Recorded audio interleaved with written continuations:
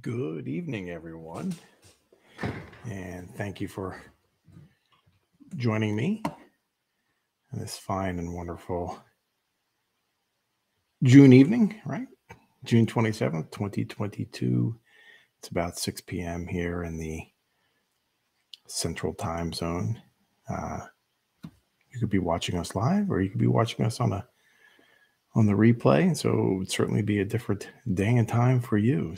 But welcome. I'm certainly very happy to see you all here, and no matter what your preferred platform or time zone is, it's just great to see you here. And tonight's topic, we'll be talking about accepting change in a multiverse of change. It just seems like recently, for some reason, that a lot of changing, a lot of situations are evolving and presenting themselves. But the reality is nothing has changed with all of the world and humanity, right? The same concerns, the same situations that we're facing today. They were here last week. They were here 6 months ago. They were here 100 years ago. That hasn't changed. And so sometimes it's just brought to the forefront because that is a little bit more in our immediate purview or our immediate circumstances. And so before we begin our talk tonight on accepting change in that multiverse of changing, we'll do a nice guided meditation on accepting, right? Acceptance in that world of different perspectives, because that's what changes really occur from, understanding, or how we can help go through those and navigate changes in our lives by accepting other people's perspectives. So go ahead and let's take a moment to settle your body into a nice, comfortable position. You may close your eyes or keep them slightly open with a soft focus, looking downward, just a few feet in front of you.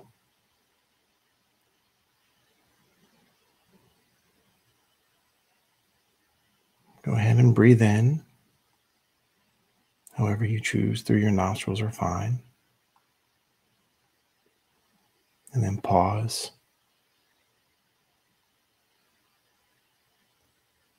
And slowly exhale.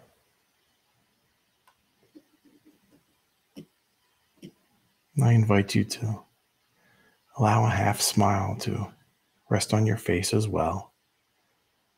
These are relaxing, nurturing meditations.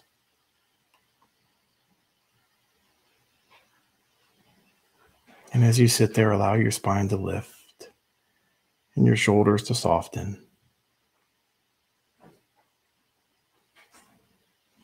Sitting up nobly, but yet relaxed.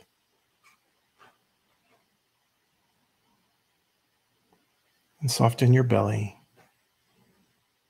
as you continue to settle into your position.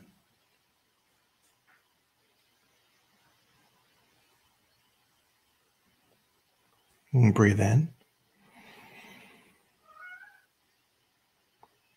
Pause. Slowly exhale. And then let's meditate on acceptance in a world of different perspectives. And bring to mind, if you will, someone you typically agree with. You don't need to agree with them all of the time, but maybe on most occasions you do.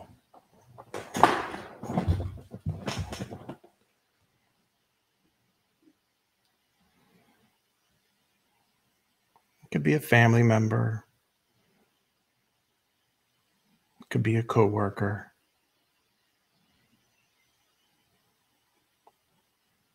any person who is involved in your life that you typically agree with.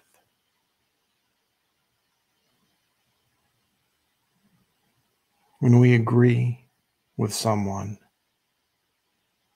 what we're doing is really reinforcing our own way of thinking.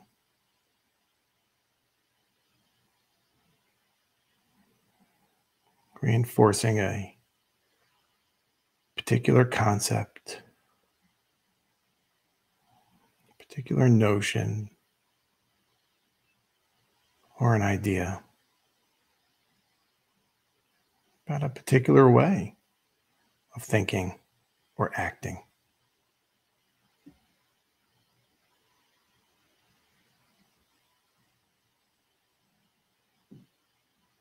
We are keeping a veil of judgment over what truly is.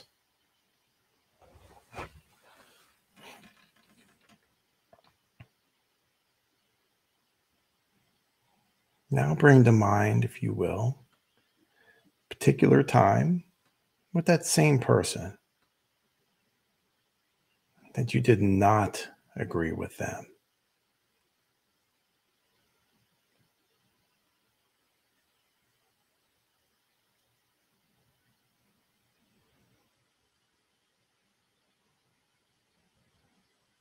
It could be about a large purchase, perhaps, or maybe it was a destination.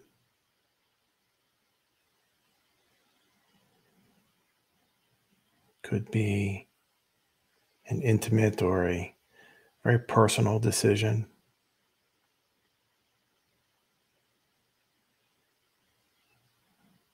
Or it could be simply about when to eat a meal.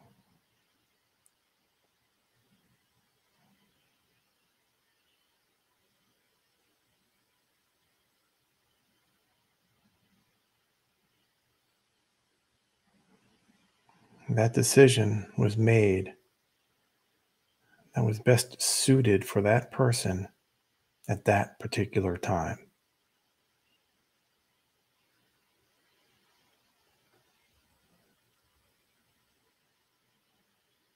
Their perspective was different than ours.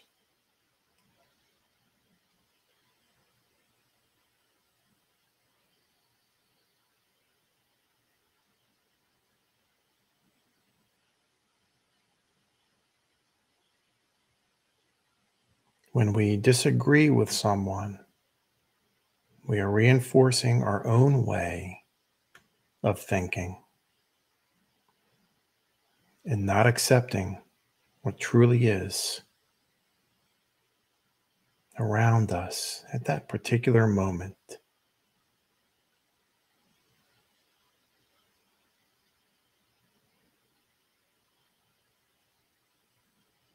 We are keeping that veil of judgment over what truly is.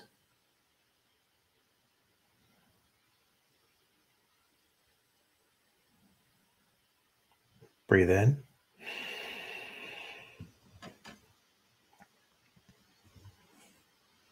Pause. Slowly breathe out.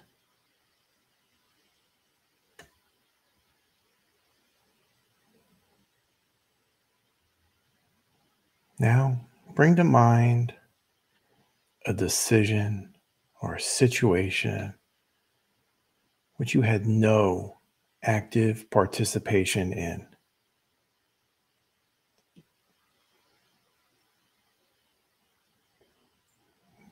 And this could be a decision or situation that you either agree with or maybe even disagree with.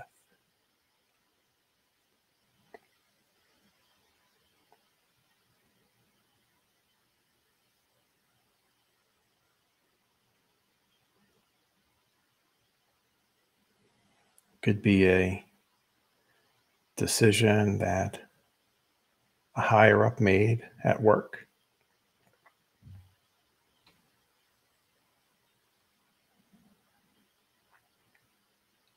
It could be a decision a neighbor made about their yard.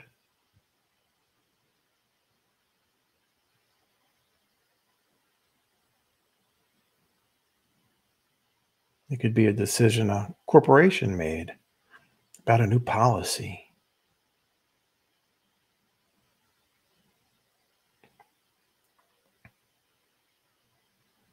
Perhaps it's even a political decision.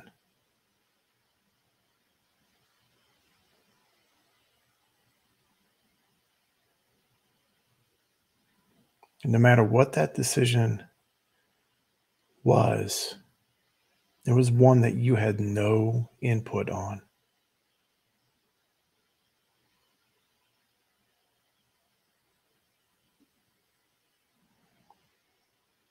And recall your reaction upon hearing what that decision was.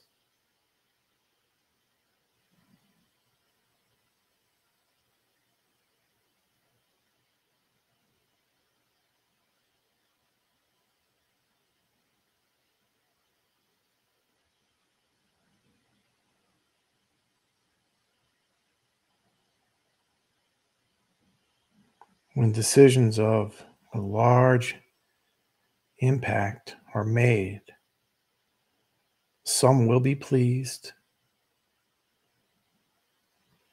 while others will be displeased.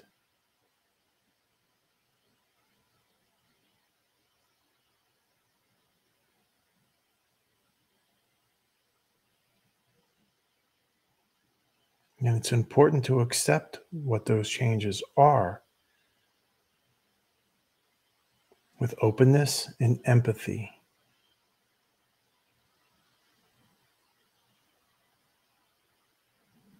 And breathe in.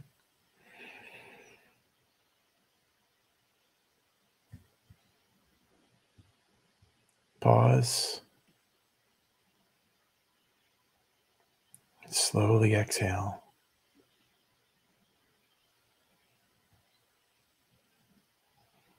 We also remember that acceptance is not the same as agreement.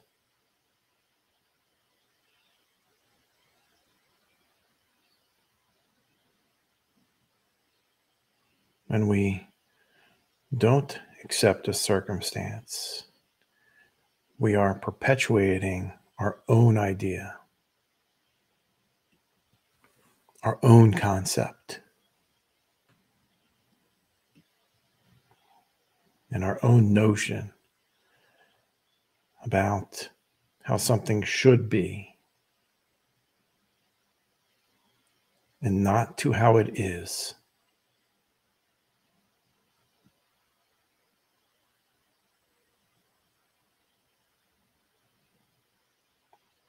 We are not accepting of perspectives different of ours.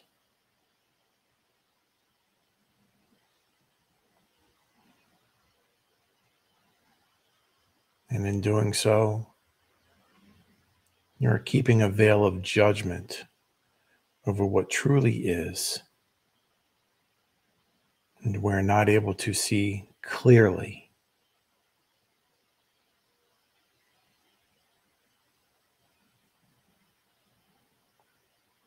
And without clarity, we are not able to engage with ourselves or with others,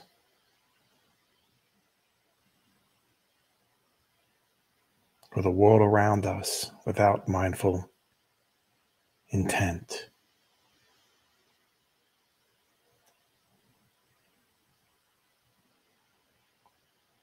Go ahead and begin to open your eyes and slowly reorientate yourselves to your surroundings before moving about.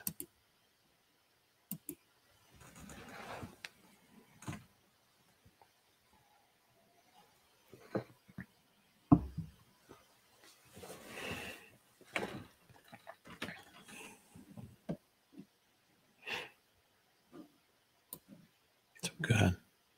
Welcome. So everything that goes on around us is impermanent. A mountain range, our feelings, perhaps the home we live in, or even the lifestyle that we live. It's all impermanent. And these are, this impermanence is one of the three conditions that the Buddha points out and characterizes all of life and is always present. Impermanence. And the Buddha has taught us that the source of all of our suffering, all of human suffering and discontent, are the cravings and the clinging to things in this world that we've come to expect to be around forever. And that is a mistaken viewpoint to think that they will last forever. So that's what causes suffering. That holding, that craving, that attachment. That's what leads to the suffering that we experience.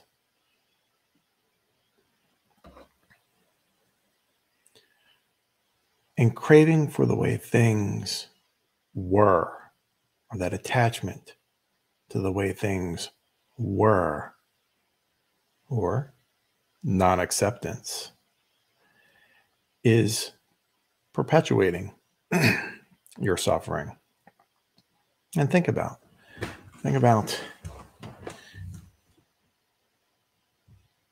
maybe if you're a little older like me, maybe you think about the old days in high school, right? Yesterday was better than today. Yesterday does not exist, nor does tomorrow. So things that do not exist cannot be better than today. So typically we may hear people say, or maybe you've said it, I remember back in my day, when we get older, we often long for those good old days, but that's a perspective, right? The good old days are simply a matter of perspective. What may have been a good time in your past may not have been a good time for someone else's past. And it's important to realize that it's our perspective, our clinging, our attachments. That is what's perpetuating our suffering.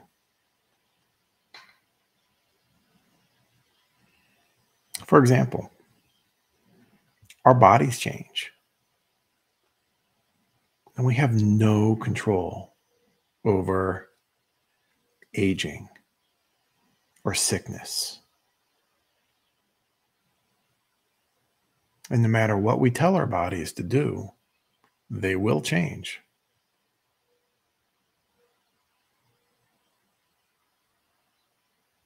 We will get older. Our bodies will eventually give out. We will die and they will eventually deteriorate as well. Right? Ashes to ashes and dust to dust. No matter how many creams or serums you use or protests you mount against your aging body, your body is impermanent as well.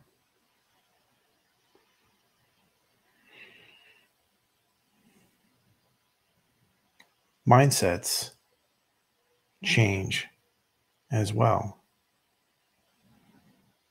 And hopefully your viewpoint is not quite the same now as it was, when you were younger. And so your viewpoint changes or alters also at different stages of your life.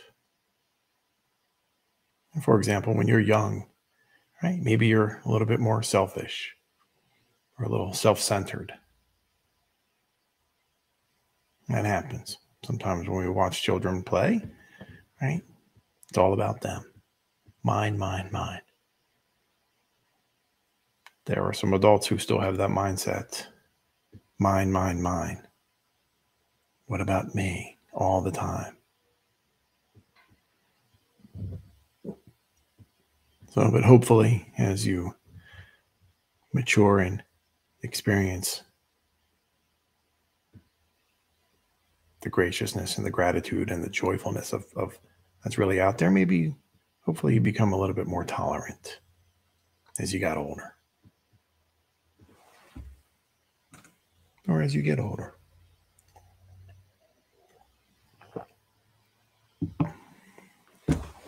Laws and policies change too. Those certainly change. They certainly change, very often, depending on where you live. Some countries, maybe not as much. Other countries, maybe a little bit more. Some of those policies will, be a little bit more noticeable. Maybe some not so much. But they certainly change too. I mean, think about policy at your job, right? Maybe for safety. Maybe you work in an environment where you have to wear some personal protective gear. Maybe they have to wear safety goggles all of a sudden, or hearing protection. And you feel that, well, I didn't have to wear those hearing, that hearing protection before, but now I do. It's a policy that, is designed to prolong your hearing.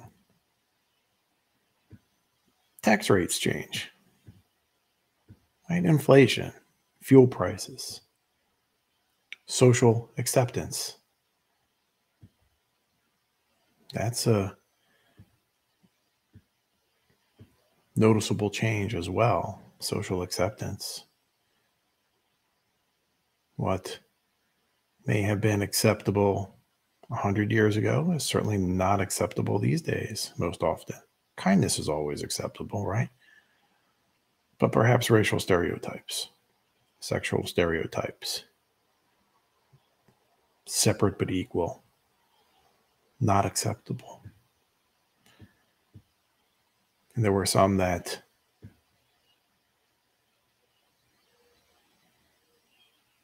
did not agree with some of the integration that took place back in the 1960s. So how do we adapt to change? One of the most important qualities a person can exhibit for adapting to change is open-mindedness. Your point of view is not exactly the same as others. There may be some that parallel to some degree, but no two people are exactly alike. So your point of view is not the same as everybody else's, or even people in your circle. There will be some differences. We can view others with compassion and empathy.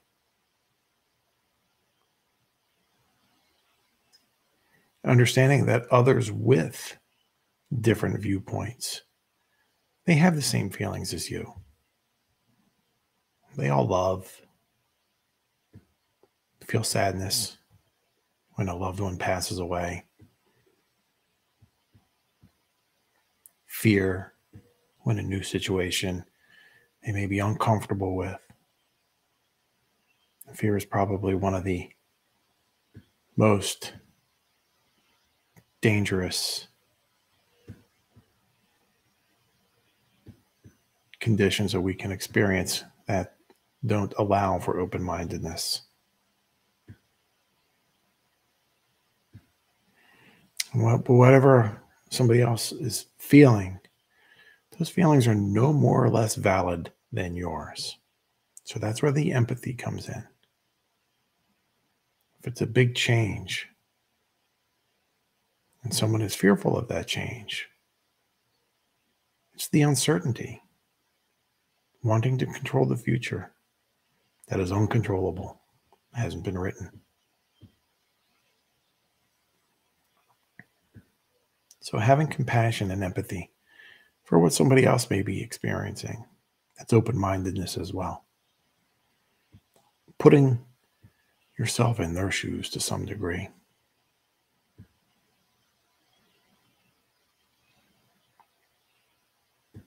Think about what you can do. If you have to wear hearing protection at work, okay, you still have a job. You still have a place of employment where you can go and be a productive member of society in that sense, whatever the craft is that you're working on. Maybe you're working in a mill shop. Maybe you're working in a record store with a lot of loud music. Maybe you're a roadie for a band. I don't know. But you can still go to work. You're still helping people in some way. And at the very least, you're helping yourself, right? Earn a living. Maybe you're helping your family out. So think about the things you can do.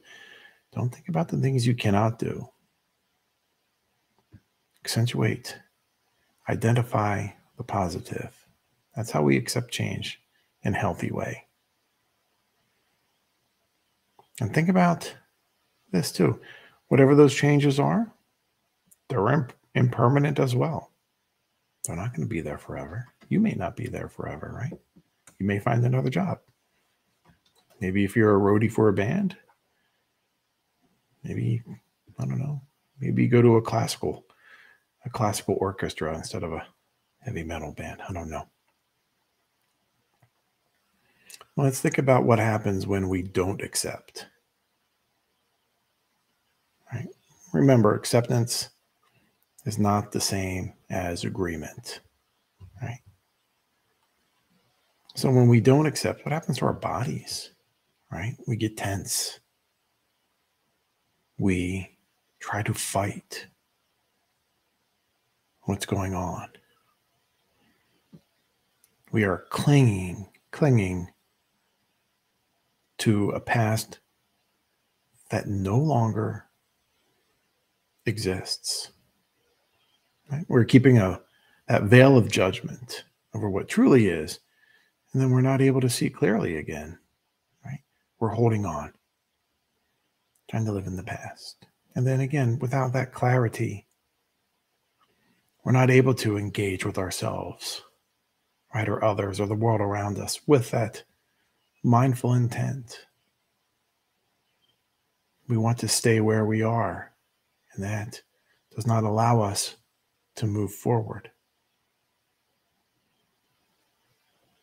Remember a river flowing, right? If there's a rock or some obstacle in the way, the river doesn't fight it. It moves around it. It goes with the flow. Right? It accepts that rock is there.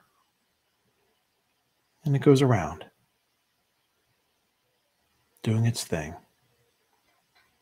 So we can be like that river, non-judgmental.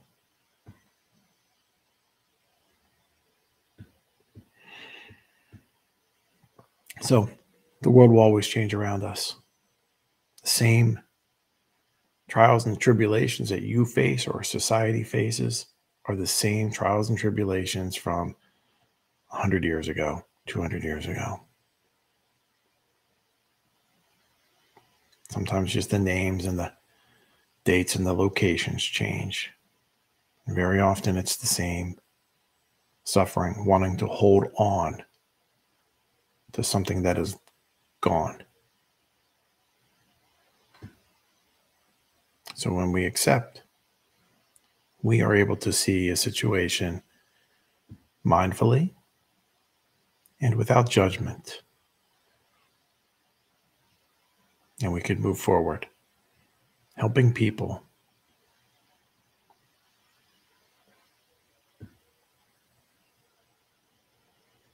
So thank you for Joining us tonight, our next Dharma talk will be on the 27th, again, from 6 to 6:30 or so.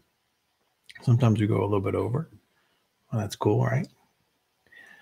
Our next silent retreat is July 31st from 7:30 to 4:30. All of our events, all of our everything that we offer, from our sanghas to our retreats to our courses, they are all free. We just, if you can make a donation, that's cool. We appreciate it, but it's not required. If you want to sit with us for a silent retreat, you come sit with us. If you want to take one of our courses, just hit the register button and sign up for the course. If you want to sit in any one of our weekly sanghas for veterans or for new beginnings or rainbows or teens or healing sanghas, just register. Come sit with us. That's why we're here, to help you develop your mindfulness so that you can help ease your suffering and perhaps maybe help ease the suffering of others as well. And if you do find our time here together positive and beneficial and rewarding and nurturing, please feel free to like and subscribe to our channel. And with that, my friends, I wish you all an evening of peace, ease, and well-being.